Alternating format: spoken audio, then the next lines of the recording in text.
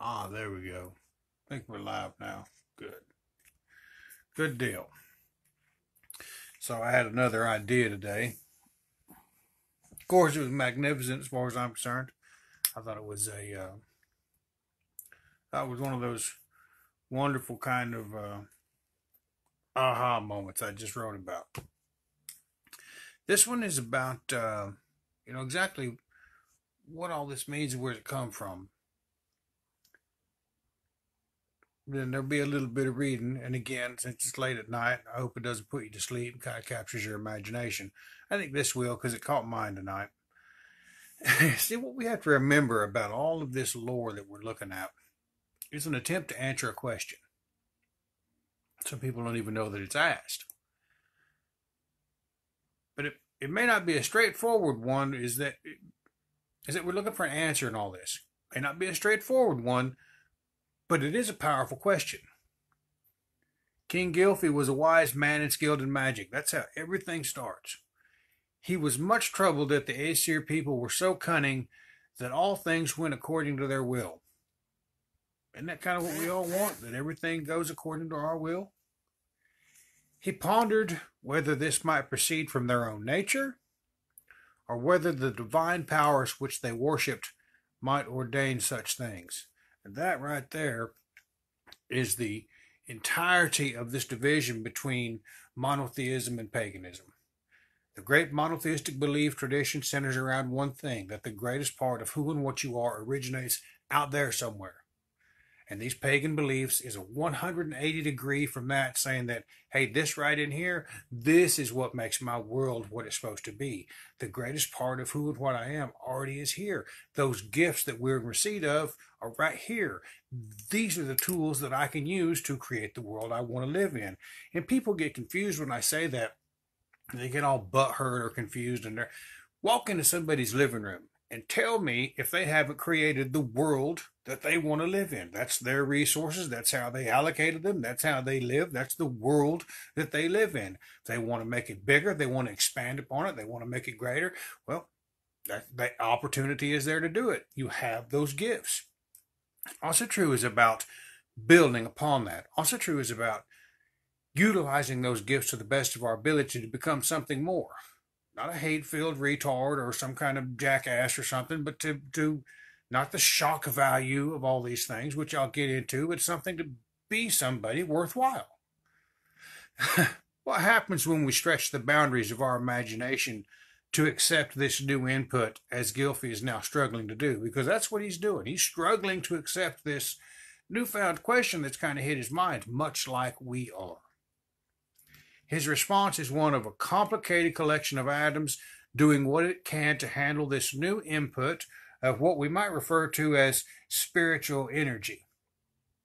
He begins his research just as we are now doing. Biologically speaking, it would seem that we adapt to new inputs of energy. In fact, all of life adapts and evolves to deal with new flows of energy across the world, just the way it is. We see them migrate to newer, fresher, and greener pastures. And who is to say that our minds don't do the same thing when it comes to erecting new boundaries to hold the chaos at bay?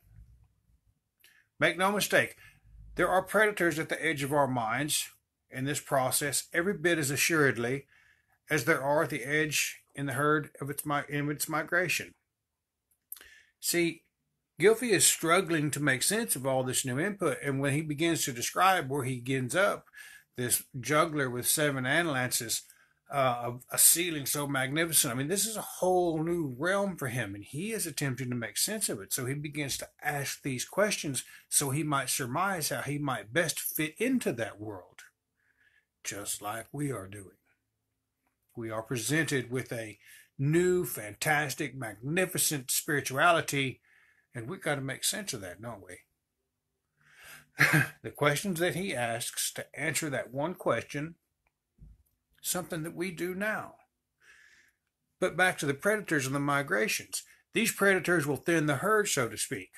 They will feast upon the old and the feeble, those thoughts that no longer do us any good, the sick and the very young, those dumb ideas that we sometimes come across.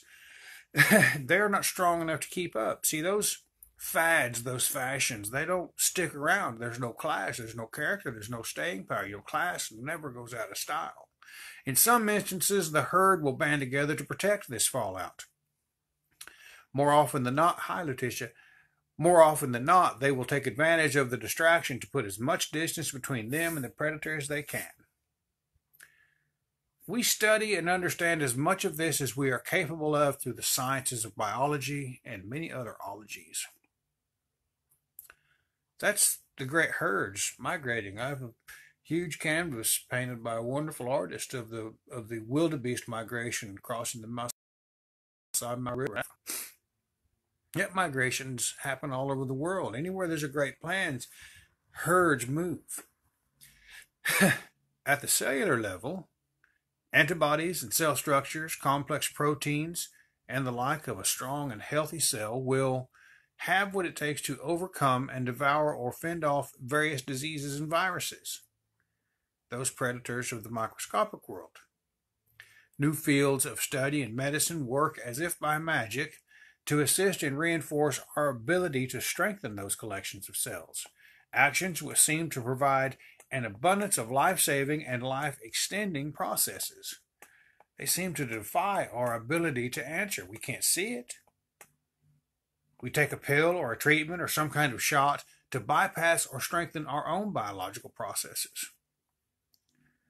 At the cosmic level, Earth's magnetic fields protect it from the greatest amount of energy from our very powerful sun. Complex mathematics concerning the laws of physics and emerging sciences of the electric universe theory address how these energies interact with each other in our solar system and beyond. The one who doesn't understand this interaction of the divine of these cosmic bodies we see represented in Loki's wrangling, the uninspired human intellect who doesn't understand how they all work together, and he makes an ass of himself. We explore new horizons, from the personal and spiritual, the microscopic to the universal. The process is the same. In our lore, we have that outline answering that question. How that question is answered, it works from the personal and spiritual, the microscopic to the universal. The process is the same. We evolve with question and answer. He who can question and answer well. Boom. Are we so cunning that all things now go our way, or are we still subject to the actions of the divine? That is the question which starts this entire journey. I have phrased it like this: are we capable of greatness undreamed of, as suggested in the prose Edda and the books I've written? Or does the greatest part of who and what we are still originate from outside of our being in the realm of the holy and spiritual? What if it is a combination of the two, as is suggested by the previous chapter? The current research on the brain suggests that it receives information about our interactions with this world and how we might best navigate life, how we might best navigate it from our physical senses, but also from certain electromagnetic signals. Talked about that yesterday. It is, once again, a powerful analogy of exactly where we as a people are in the process of adopting this burgeoning new ideology, one based upon an input of lack at both the physical and spiritual level. Mentally and emotionally, the inputs are the same: shallow. It's the impetus to want to change. There seems to be no energy there to motivate us. The frequencies we desire are not there, and so we begin a migration of our own. We undertake a journey every bit as profound as the one Gylfi takes. We come across sights, sounds, and people which seem to defy our current understanding of the world around us. We find that we are no longer searching the world with blinders on. We are opening our eyes in the same manner as the babe entering a new world. For we are most assuredly entering a new realm of existence, one which we have control over in ways which have heretofore been forbidden. We are actively deciding to change the spiritual foundation of who and what we are, and with that comes the responsibility of ourselves from ourselves. We are sacrificing ourselves to ourselves. You see, the idea is repeated in the lore.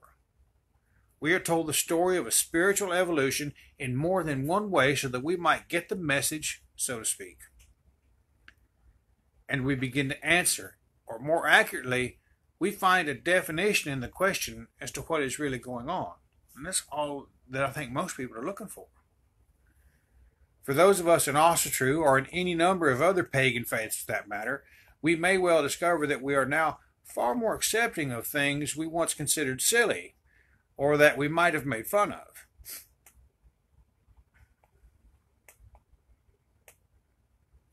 Now that we aren't, are you having enough success in life to justify no longer finding it comical? Or have you simply found that your thinking process has now rediscovered something very holy and spiritual that deserves your utmost respect? That, my friends, is called faith. But what happens when you cannot rectify the two? And believe you me, there's a bunch of them that can't rectify the two.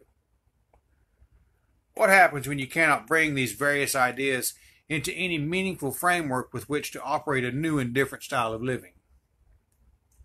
See, there are a number of obstacles to overcome in order for us to handle this profound change and not come out the other side looking like an idiot, like a dinner for schmucks. At first, it took me a couple of years before I went to my first get-together. It was a No Star meeting get-together at Heaven and Runestone. I met Steve McNally there for the first time. I just really didn't want to go. I kind of had all of this new stuff going on in my head. I was very excited about what was going on. I was full of enthusiasm about this new idea, this new way of life. The last thing I wanted to do was to go to one of these get-togethers and it be an absolute dinner for schmucks. And I just couldn't tolerate that idea. I did not want this new thing to be, I needed it. In every sense of the word, as a being on this planet, I needed that spirituality so I might move forward. Because I promise you, I was literally at the rope's end with this stuff, with life in general. See that?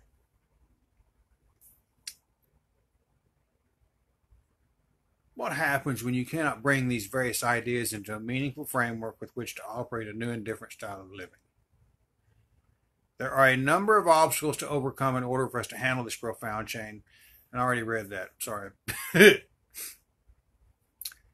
we all know what that looks like. But do you know what those folks have that a lot of other people who cannot make this connection do not have? See, there's all kinds of people out there that we would still make fun of. We would call them all kinds of names. We would look at them. They might be, some Wicca person worshiping Dumas.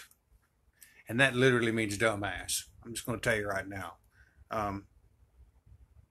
They have a framework which keeps the chaos they perceive as unsuitable for their life at bay.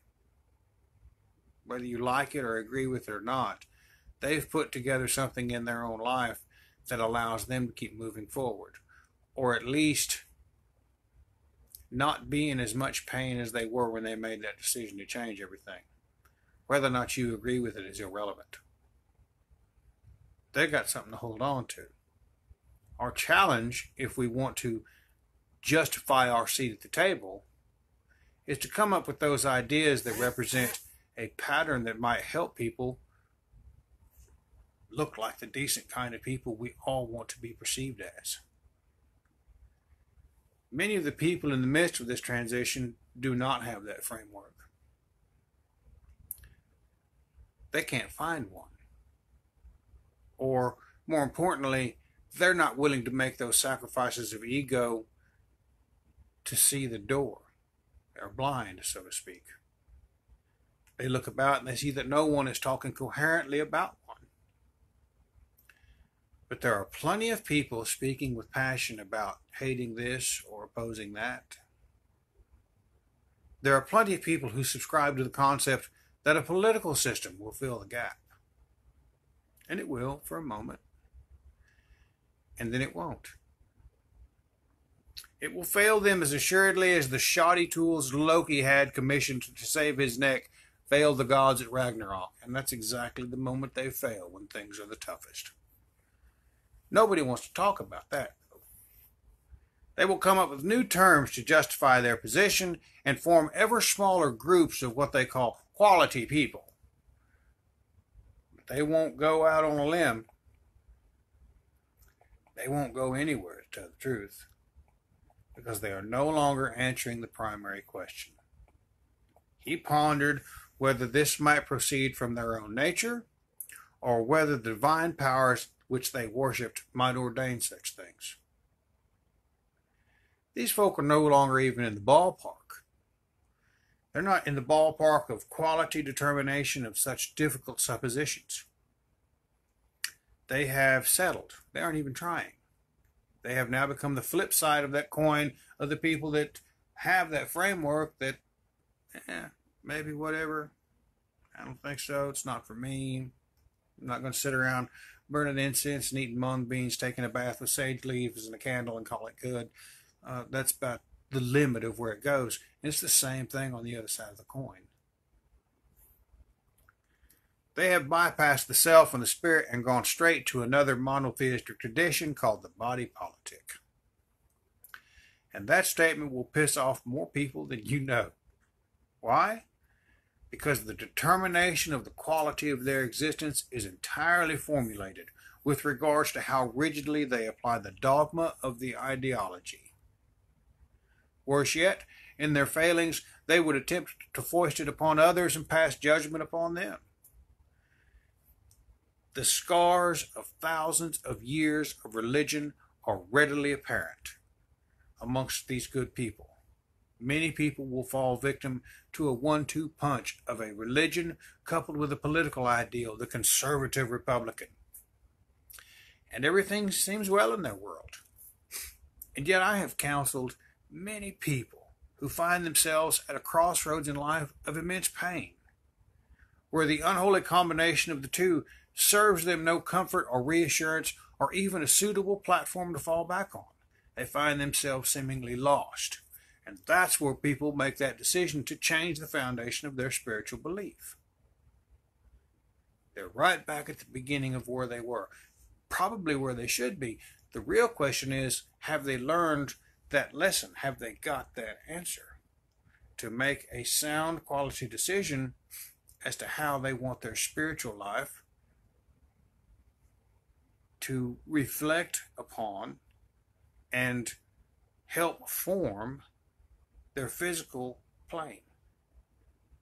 Now that's a wild statement, but you got to remember the original question. Does their goodwill proceed from their own nature, or do the divine powers they worship ordain such things?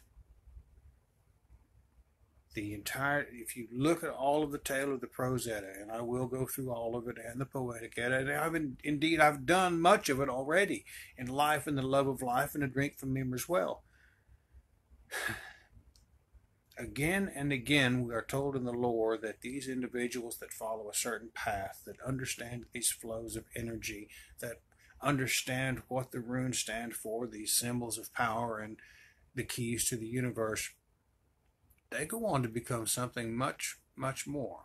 Not because a God has come down and give them the little blessing or cross on the forehead or touch them on the shoulder, but because they have done the hard work of sacrificing those aspects of themselves that shed those most painful constructs of our own thought processes, our resentments, our hates, our shortcomings, all of those things that we would point out in other people that we carry about ourselves. Most of the time when I hear people talk about dragging that baggage down the road of life, I more often envision them pushing a construct that they have themselves made in front of them. It's time to let some of that stuff go. And the great fear in all of that, when we're trying to rectify this new and wild and way of life that is larger than many of us can begin to imagine, or more powerful than we believe we can put into effect, is what will I become if I let go of that? Will I still be important if I don't say those kinds of things that these other people come and give a like on my Facebook page? Will I still be me if I cease to hate this, that, or the other? If I start to understand that what they're doing over there really has no effect on me and how I build the world I want to live in, and how I enable and enact and support and reassure the people around me, including my children, the members of the various kindreds across this world that I work with, and the people that look at me and call me a gothy, that read my books. I can point out bad things all day long. But the key thing in all of this, when I ask people to proceed of their own nature, is that they identify what that nature might really be. Is your own nature what's poisoning the well to the roots of your own tree? And that's what we're going to go with on this next. When the Norns refresh those roots that fall in the dale every morning after Nidhogg the dragon gnaws at the roots all day, that gnawing doubt that slows us down, that stops us, that concerns us, that creates fear within us, that creates doubt. Will they love me? Will they care for me? What if I let go of this? These people over here won't think as much of me as they do now. So what? Not one iota of what they think about you is going to change your eye color or your hair color or a single cell of your being. In fact, you might be able to look at the world in a little bit brighter way. This book that I'm writing blind, I mean, it's coming along real nice. I've got 3 or 4 chapters, but in the end of it, the goal of this is to get people to get out of their own minds and the thinking processes which have hindered them from becoming something more, from loving the people around them, from developing that relationship with themselves based upon a quality understanding of who and what they are, an evaluation of the gifts these gods have given us so that we might join them at the table at some time in the future. Who knows when that might be? We might even be able to do it now. It says Rig can do it. When he fought for and earned the right to become Rig, when Odin sacrificed himself to himself, when we become responsible for ourselves, to ourselves, there's some amazing things that happen. There's some powerful growths that happen physically, mentally, emotionally, and spiritually. We become new people, and it is okay to do that. And I don't think anyone's given anybody permission to become something more. Well, right now in this book and what I've written, you have permission to become something much more than you currently are. Not because I'm trying to be right, but because I believe that you have what it takes to do it. So go out there and give it hell.